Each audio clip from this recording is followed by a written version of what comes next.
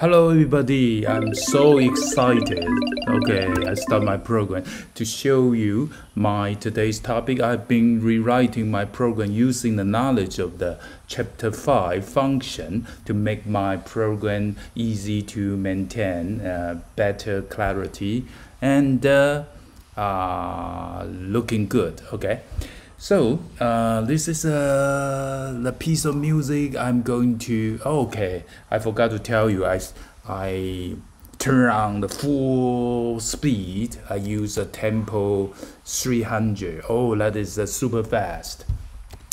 But now I want to use a normal. Okay, presentation speed. I rerun the program again. Second bar. You can see third bar.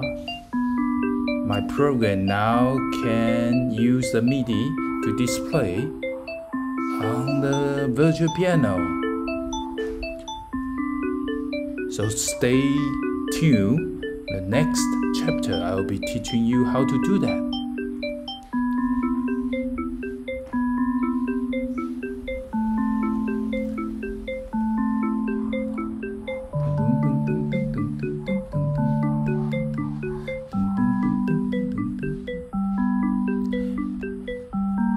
It's a diminished chord, and in this program I use a red color for the left hand. The right hand use a green color.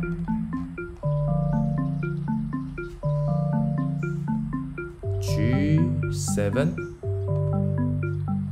Go back to our tonic. Later on, I will explain to you my code.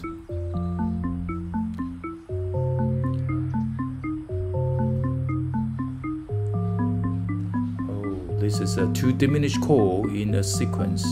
Go back to the G7 dominant chord.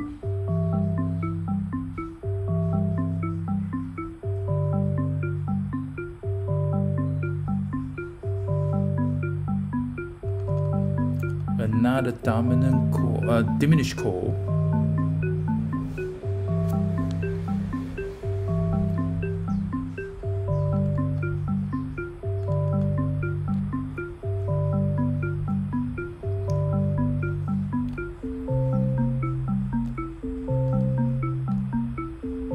Oh, this is last third bar.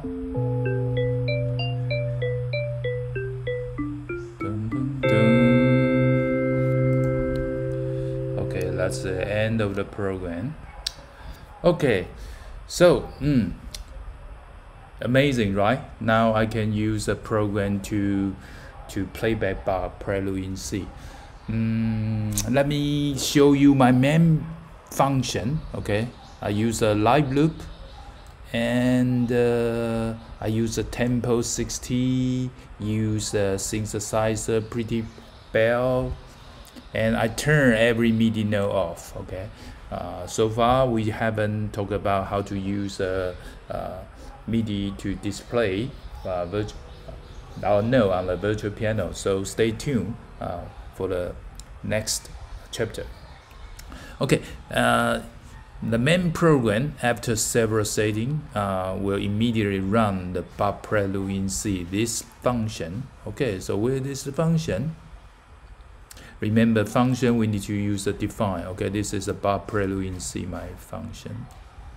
Okay, this is my first bar. You can see my first bar use exactly the same note. Do, mi, so, do, mi. Okay, This is a C4, Mi, So, Do, Mi.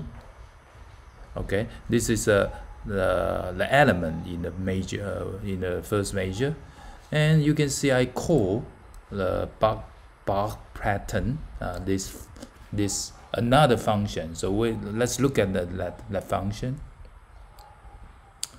Okay, that this function requires 5 parameters, and I implement this pattern into 2 loop. Each time they run it twice. So this is a nested loop.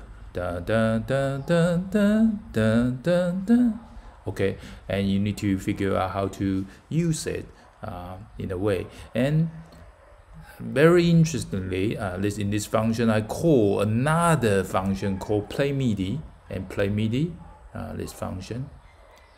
They just simply play the note and use release time, change the volume, and right after they play the sound, I send this MIDI out.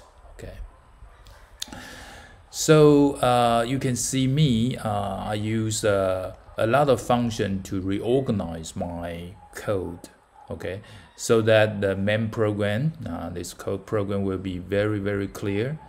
This is the second bar. Let's look at the music score.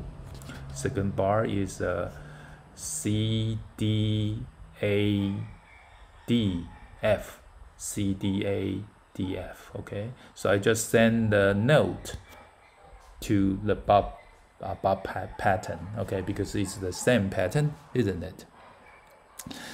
Okay, for example, the major number 6, there's a sharp, right? Sharp here. Be aware that the sharp in the sonic pipe, we need to use a S. Okay, and so here we have a sharp in the major 12. We have a sharp, right? And the same. How about flat? Okay.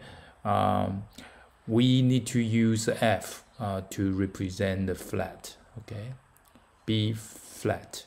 Okay, even though we use this small letter B to represent the flat in the music score, but in coding, you'll be very confused. We use the note name B and the flat small letter B, right?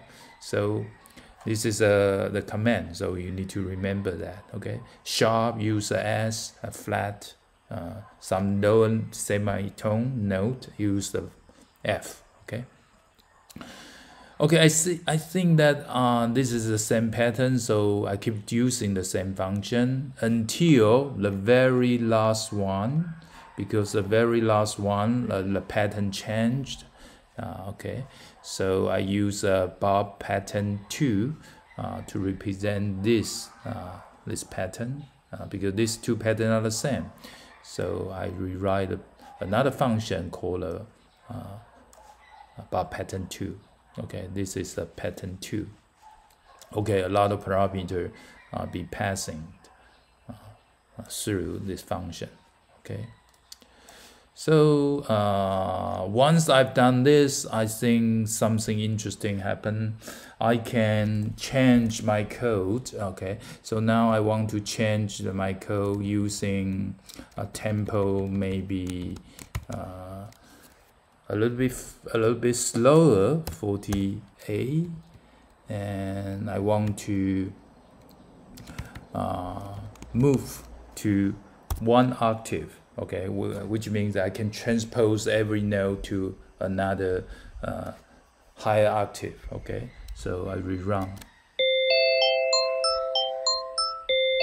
Right? Okay, so this is a very important and handy command, and I can also use another command, use transpose 1.